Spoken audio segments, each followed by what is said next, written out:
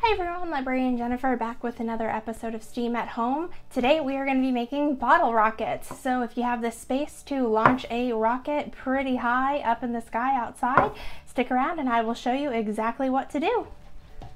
So first thing you're going to need is a 2-liter bottle, and you need a cork that's going to fit snugly inside the end of that. Mine doesn't fit, like it's not super hard to get out, but you can see it does fit in there. I did test it with some water to make sure it doesn't leak. You'll need 3 pencils. We're gonna tape these on the ends to make legs. Okay, so I've got my pencil legs taped on. You can see they're not super straight. You just want to make sure that it stands up really well because you want it to not fall over. So next thing we're gonna do is make our packet of fuel. So I have a small paper towel. I'm gonna cut that in half.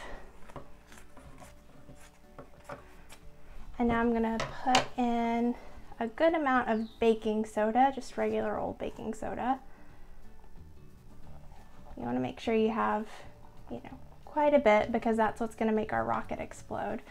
And we're gonna fold it up. This just is gonna help because we're gonna fill the bottle with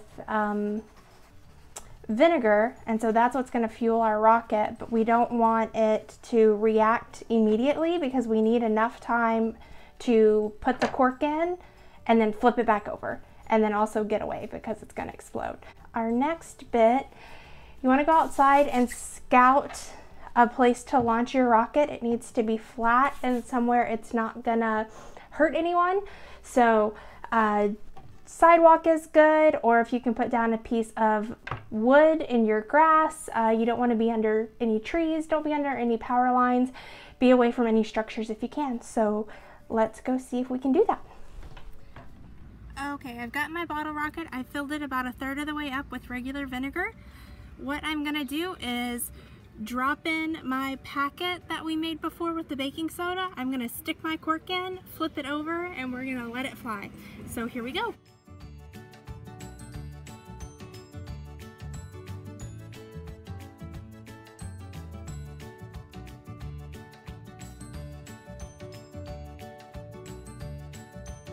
First attempt did not work because my cork, even though I tested it with water first, fell right through and then everything just spilled out on my shoes.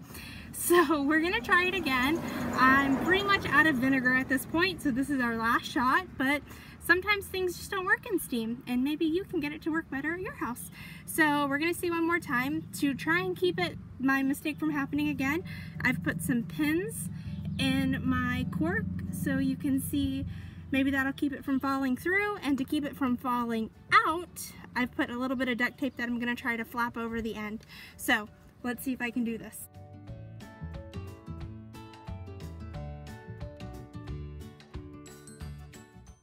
So you couldn't tell, it jumped about probably 6 inches, but I didn't get it flipped over fast enough.